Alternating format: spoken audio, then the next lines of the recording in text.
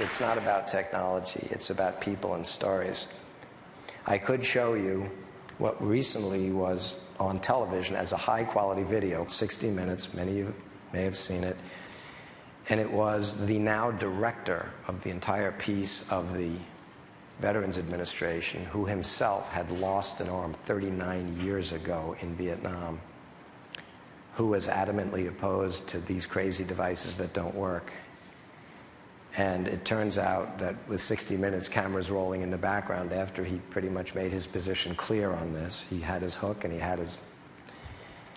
he wore this arm for less than 2 hours and was able to pour himself a drink and got quite emotional over the fact that, quote, his quote, it's the first time he's felt like he's had an arm in 39 years. But that would sort of be jumping to the middle of the story. And I'm not going to show you that polished video. I'm going to instead, in a minute or two, show you an early, crude video because I think it's a better way to tell a story.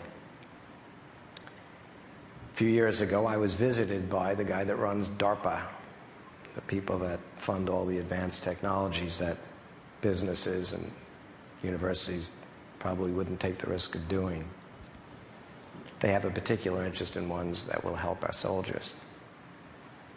I get this sort of unrequested, by me anyway, visit, and sitting in my conference room is a very senior surgeon from the military and the guy that runs DARPA. They proceed to tell me a story which comes down to basically the following.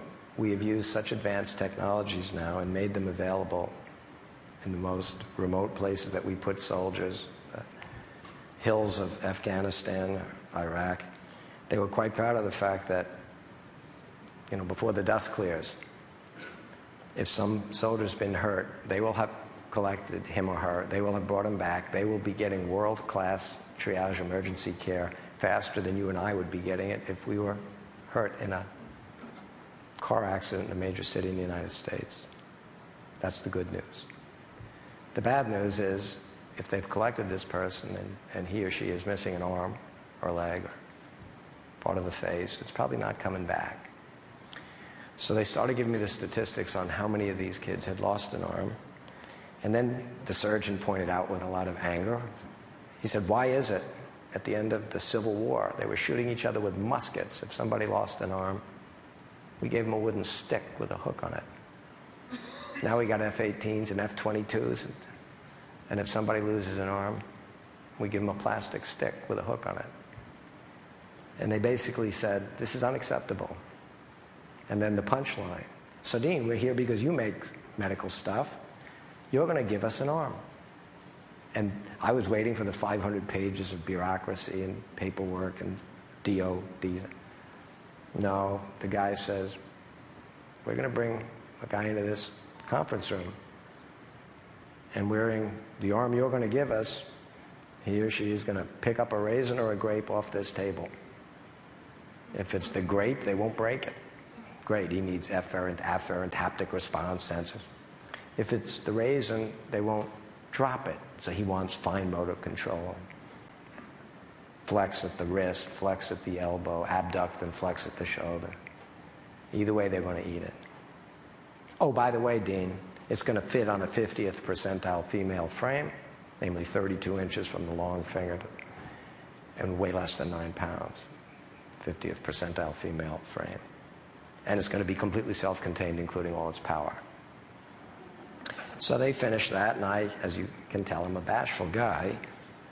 I told them they're nuts. They've been watching too much Terminator. Then the surgeon says to me, Dean, you need to know, more than 24 of these kids have come back bilateral. Now, I cannot imagine, I'm sorry, you may have a better imagination than I do. I can't imagine losing my arm, typically at 22 years old. But compared to that, losing 2 seems like that would be an inconvenience.